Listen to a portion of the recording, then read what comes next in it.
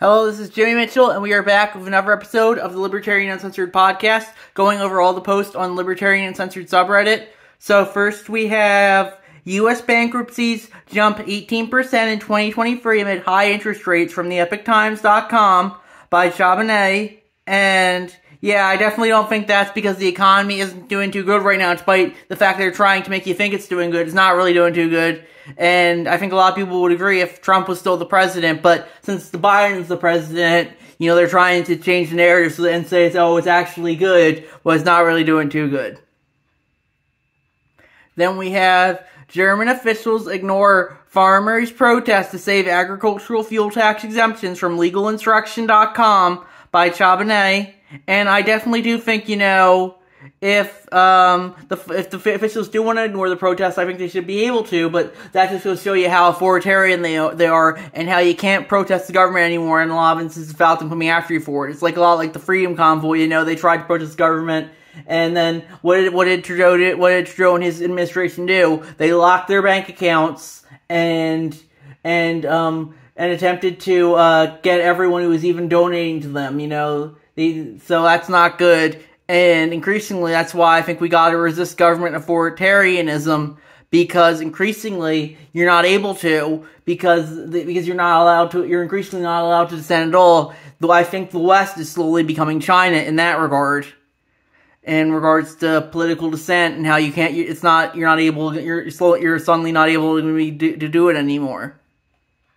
Then we have blue states saw highest homeless rates in 2023 from dailycaller.com by Chabonet, and I didn't comment on that one, but yeah, I definitely do think a lot of Democrat policies aren't good for stuff when it comes to homelessness, because they kind of screw everyone over economically. With that being said, it's true a lot of Republican policies as well, because in a lot of sense, I would say the Republican Party is just controlled opposition, and you're really seeing that these days with how little they can get done.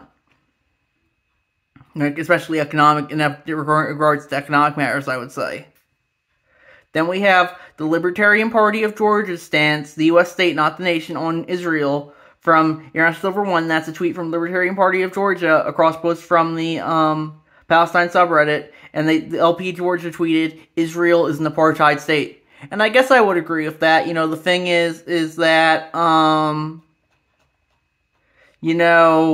Israel definitely does kind of have a lot of elements of an apartheid state, and, that's just kind of how a government is, government's inherently authoritarian like that, and that's why I think, in a lot of ways, the Israeli government's very authoritarian, but so is the Palestinian government, and I think that's also important to remember. I think the idea of the government is innately authoritarian, and I think we should just let everyone govern themselves. I think that would be the best libertarian solution in the long run, because I think that's what a lot of people do pretty much already, and yeah, I think that's something that we should start thinking about if we really want liberty for all. Everyone needs to govern themselves, rather than have all these collectivist governments forcing their ideologies down people's throats. Then we have, do you denounce white supremacy, from my book The New Right, from Michael Malice on Twitter, and I posted that, and it's a picture of a list of what the media has labeled white supremacy, things that have been called racist in the press, engaging with other cultures, not engaging with other cultures, noticing other races, not noticing other races, moving out of minority neighborhoods, moving into minority neighborhoods, repeating what a racist said, ignoring what a racist said, expecting people to show up on time, milk, brownies, picnics, peanut butter and jelly, barbecue, soul food, certain dinosaurs, crime surveillance videos, the Walt Disney statue, marble, believing in hard work, the term marijuana, automatic soap dispensers, grammar, math, reason itself. And I said, when everything is racist, nothing will be. Vivek really called the alphabet media element recently. And, that's the thing, I wouldn't consider myself a racist or a white supremacist, but, I don't want to be bullied or genocided for being white, and that increasingly seems like the direction the media wants to push people, all this identity politics. It's interesting how, you know, a lot of race relations seem to have gotten worse after the first black president took office. I think that's mainly because the media wants people divided. You know, after Occupy Wall Street, you know, it was we are the 99% for Occupy Wall Street. And then suddenly, they have everyone divided because they're pushing this identity politics narrative.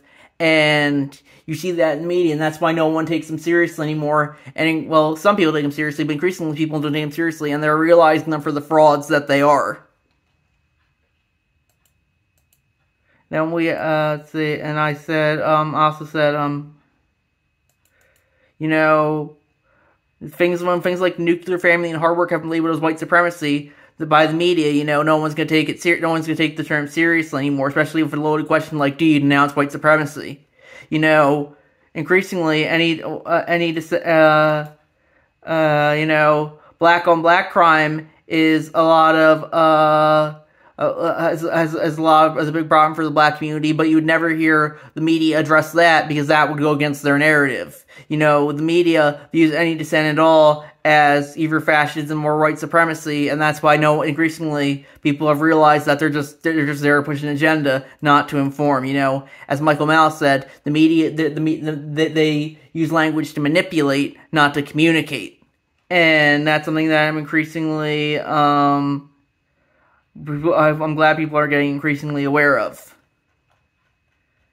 Then I also said you can find Lorfer Branke commented by whom in what context, and I said look for yourself, you can find them. I linked a story from The Guardian from 2015 that says Pachycephalosaurus, Jurassic World's racist dinosaur. It's Pachycephalosaurus, not Pachosaurus, but they haven't stopped. Some people are taking offense at the tiny brain lizard with the fake scaly head, because, you know, I guess that's kind of like a slur for Pakistani people. And I don't think, you know, that's right. But ultimately, it just goes to show you that they can declare anything racist that they want to, and now people don't even care what racism is anymore, because, you know, it's like they use Nazi constantly. Oh, you're a Nazi if you dissent at all. And now no one really cares about being labeled Nazi anymore, because ultimately they've watered down the word so much, no one really even notices anymore. Then we have growing number of California law enforcement say they won't enforce new carry restrictions from bearingarms.com by Chabanay. And I said, they say that, but they always do. And I linked to a tweet from, Holly Palermo, who tweeted, it will seem harder and harder to back to remember the wise words of Michael Malice. There is no law so obscene that the police are unwilling to enforce it, up to and including the mass execution of innocent children. And that was her quote tweeting, state troopers raided Amos Miller's organic farm in Pennsylvania today from Citizens Free Press. Farm specializes in selling raw milk, organic eggs, grass-fed beef, and other nutritious foods to private buyers. And I agree with that, because, you know, ultimately the state will justify enforcing whatever it wants to enforce, and it doesn't matter what the actual law is. They'll enforce whatever bullshit they want to.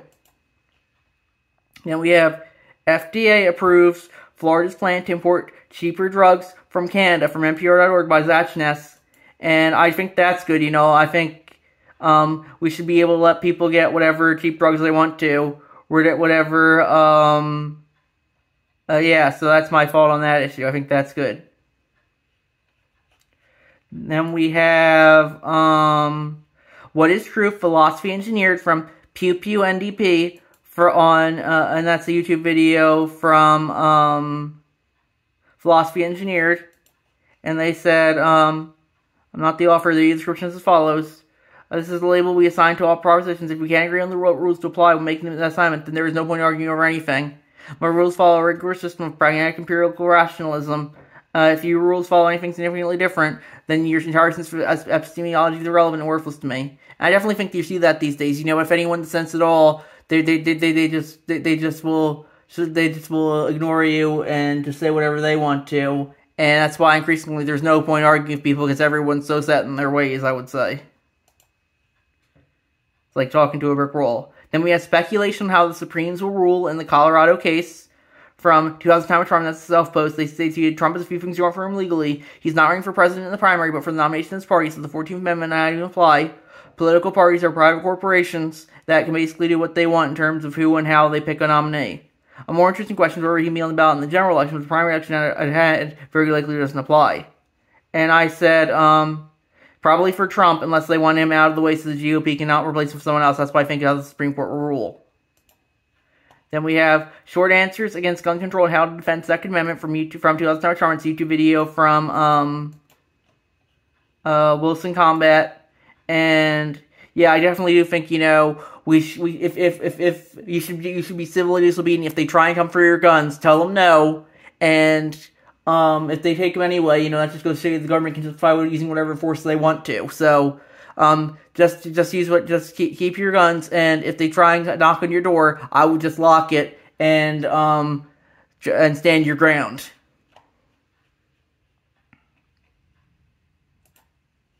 Then we have how tax-exempt nonprofits skirt U.S. law to turn out the Democratic-based elections from RealClearInvestigations.com by Chabonet. And yeah, I definitely do think you see that these days. You see,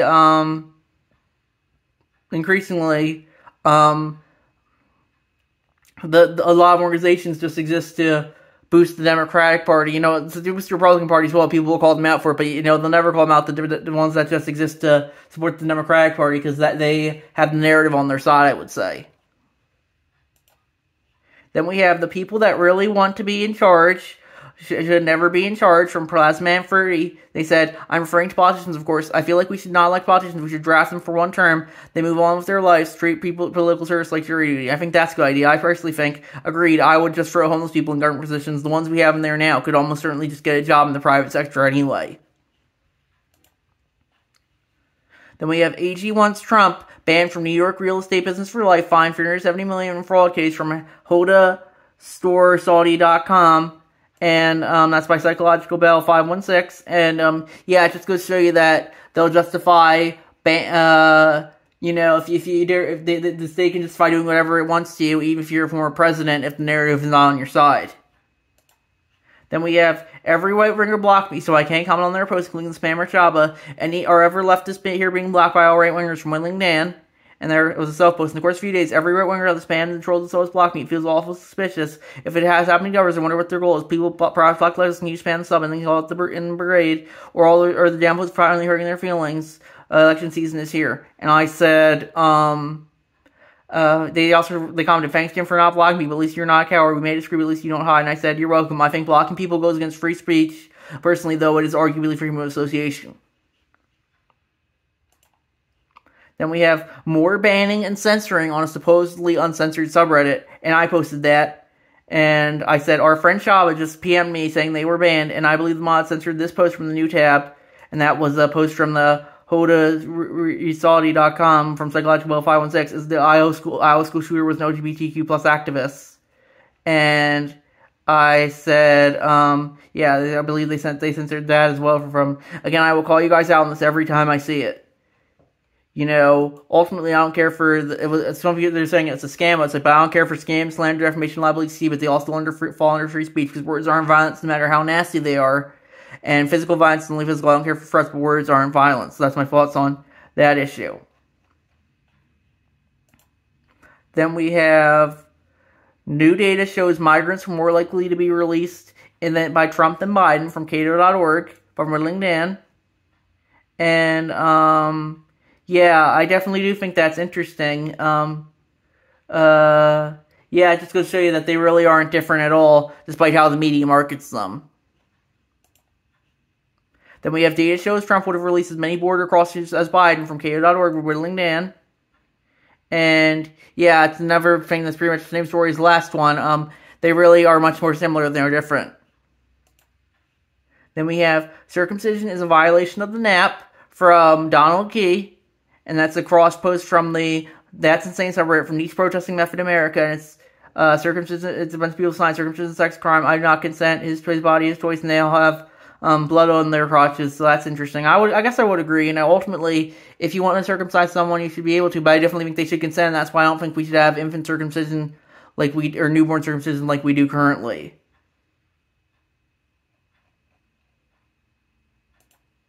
Then we have the Iowa school shooter was an LGBTQ plus activist from 2000 Time of Charm, and that's from that's the website from earlier. The link I shared from earlier, and you know they said